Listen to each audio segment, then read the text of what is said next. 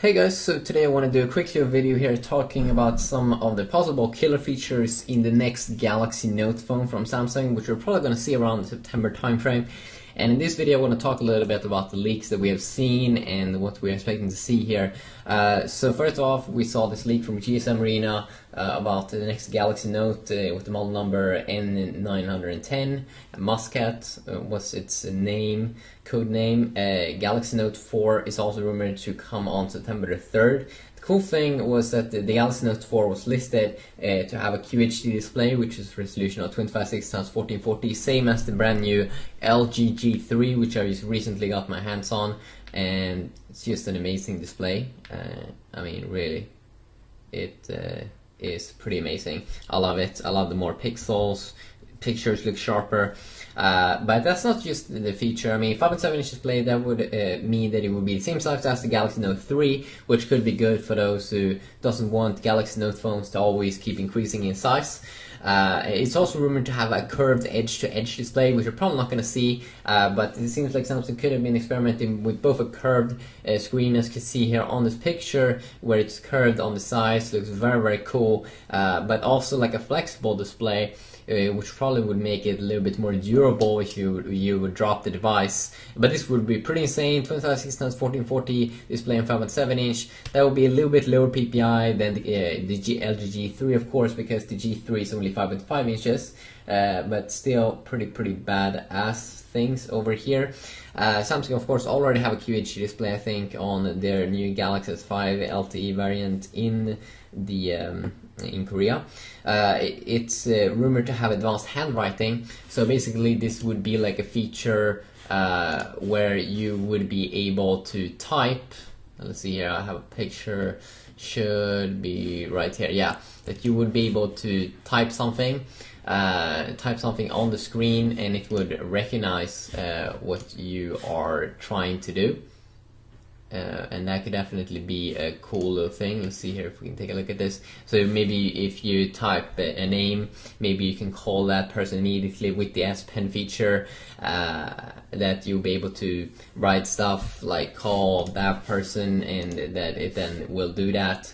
And maybe better like signature writing when you need to sign stuff and things like that. Also possibly some kind of knock code feature, so you'll be able to unlock the display when it's not awake. Same as with the LG G3, you can just knock on the display and it will wake up. We are expecting to see some kind of smart fingerprint feature, which is probably use the fingerprint scanner that you do see in the S5, and also some kind of multi-network booster, which could possibly be the network booster as well in S5, where you can both use the carrier's data speed and your Wi-Fi speed to download things even faster. You have possibly a swipe to launch feature, which I think is in the HTC One M8, where you can just swipe and it will launch different things, like the camera. Some other features here is like an aqua capture. So obviously one of the big things with this device could be that we could see some kind of that it's waterproof, same as with the S5, but some kind of aqua feature that's an improvement of the S4 Actives, taking pictures on the water, so it improved that feature. In terms of specs, we're rumored to see either like Snapdragon 805 or Snapdragon 810, and Snapdragon 810 is at least like 64-bit, but we're probably not going to see that right now, but that would be insane. But even Snapdragon 805 is going to be insane.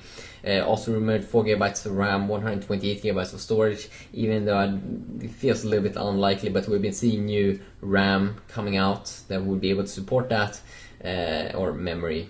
And then also rumor from China, a rumor about 3600 to 3800 milliamp battery, which would also be bananas. 4K video recording, of course, 4G LTE, and a rumored 20 megapixel camera. If just half of these things are true, then I mean it's going to be an amazing device. It's going to be an amazing experience, and I can't wait to see what the Sammy boy is going to do. But yeah, at the IFA event in like September, or maybe Samsung's going to hold a dedicated event a little bit earlier than that, and we might see the Galaxy Note 4. We're probably going to see it around that time frame though. And I can't wait. I want to upgrade my Galaxy Note 3. I've been using Galaxy Note phones for quite some time now as my main phone.